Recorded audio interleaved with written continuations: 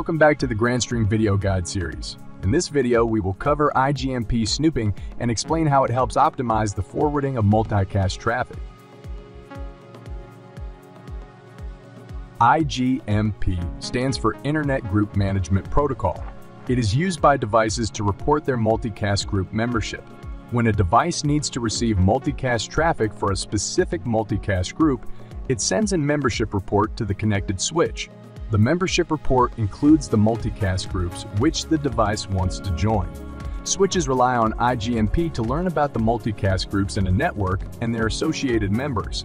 Without IGMP, all multicast traffic will be considered unknown multicast traffic, and the switch will need to send that traffic to all connected devices, which results in unnecessary network traffic. Regarding the types of IGMP messages, for every subnet, there should be a router or a switch that acts as the IGMP querier. The querier frequently sends a general membership query asking devices in a subnet if they need to receive multicast traffic.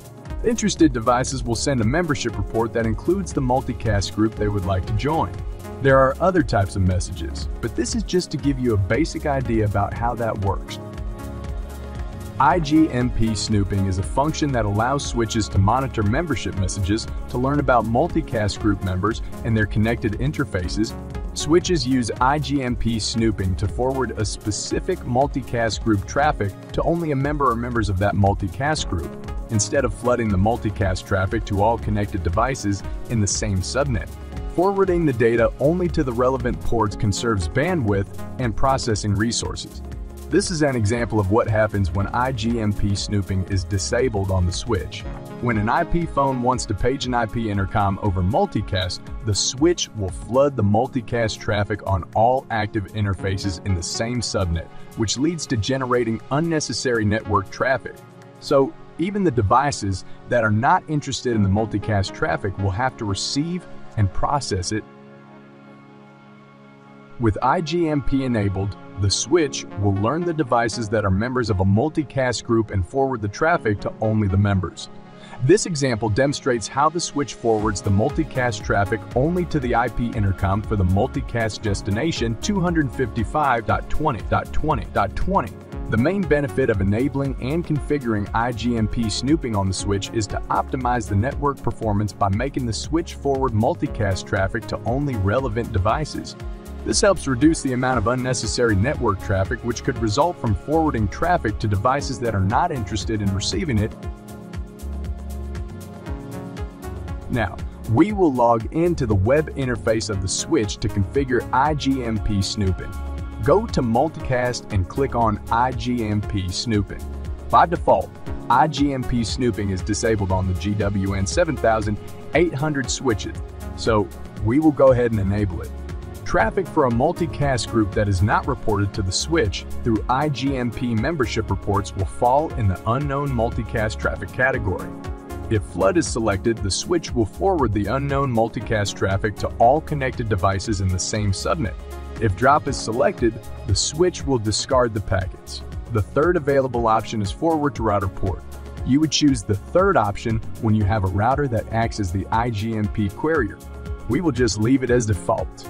GWN780x switches support IGMP versions 2 and 3, which are both backward compatible with IGMP version 1. The main enhancement added to version 3 is the support for inclusion and exclusion of source IP addresses that can send multicast traffic to a particular group. In other words, version 3 has the capability to restrict the source IP addresses that can send traffic to a particular multicast group member. Let's just use version 2 for this demonstration. Report suppression is a feature available on IGMP version 2. It basically limits the membership reports sent to the querier for the same multicast group. This explains how report suppression works on the switch. We have two connected switches and one of them acts as the querier. There's normally only one querier per subnet.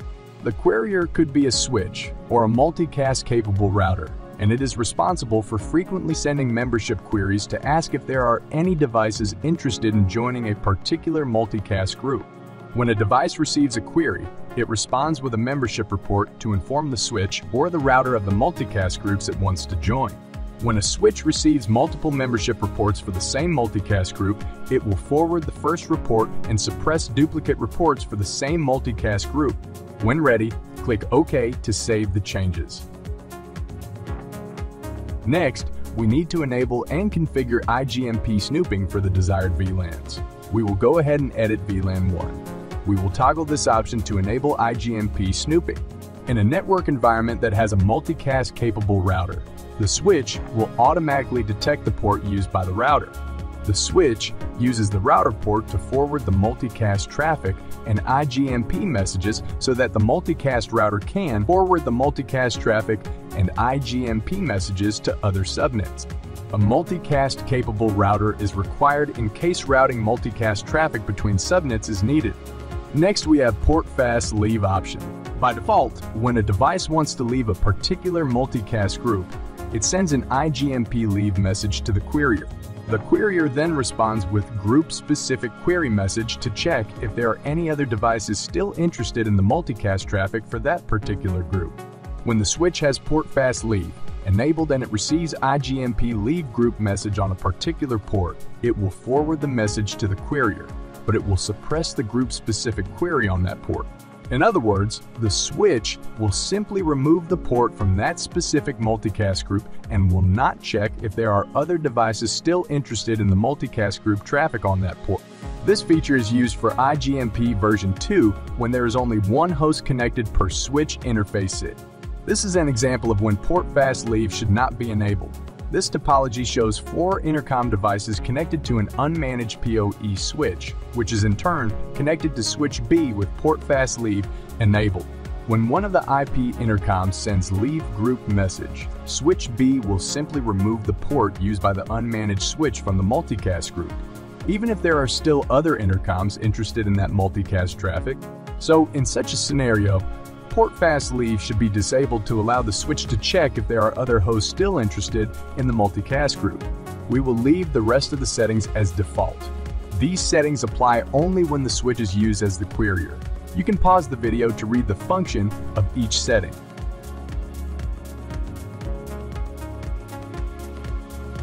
Next, we go to Querier tab. In the absence of a multicast-capable router, the switch can be used as the querier. By default, this option is disabled on the switch. In the presence of a multicast router, you can still enable querier on the switch to become a backup querier. Something to keep in mind is that when you have multiple queriers in a subnet, the one with the lowest IP address will become the querier. For instance, when you have 2 switches in the same subnet with querier enabled, the switch with the lower IP address will become the querier and the other switch will become a backup querier. We use the IP address setting to define the switch that will be used as the querier. Let's go ahead and set this switch as the querier. The querier option must be configured for each VLAN. Under Router Port, we statically configure the port used by the multicast router. Earlier under Global Settings, we talked about Router Port Auto Learning, which allows the switch to dynamically learn the port used by the querier. Essentially, when a switch interface receives a general membership query, the interface is automatically set as the router port. Router port auto learning is enabled by default, and that is how the switch was able to populate the information displayed here. This tells us there is a querier in the network, and it is connected to interface 3. If you need to define the router port statically, first you need to disable Router Port Auto Learning for the VLAN under Global Settings.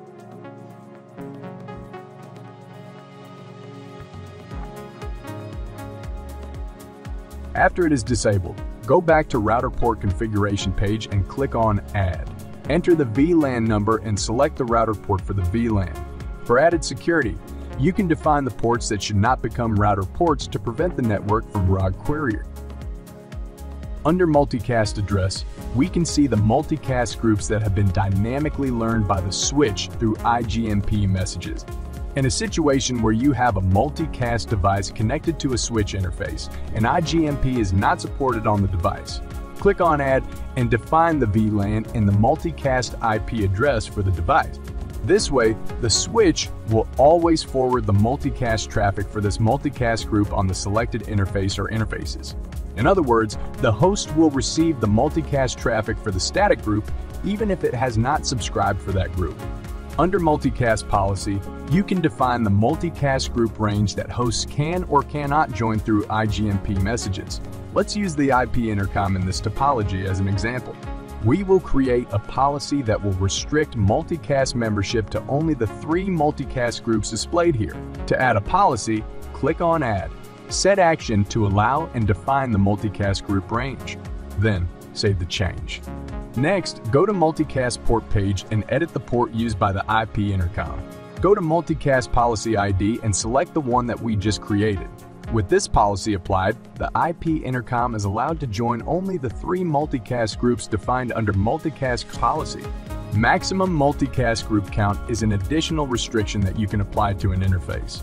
You can specify the maximum number of multicast groups that can be joined on a specific interface and in a specific subnet. For instance, if the IP intercom is allowed to join only 3 multicast groups, you can enter 3. Under Action, when the maximum number is reached, you can configure an interface to reject new membership reports or to replace the existing multicast groups with the ones in newly received IGMP report. We will set it up for reject and click OK. This concludes today's video guide about IGMP snooping. Stay tuned for more video guides about the GWN780x series.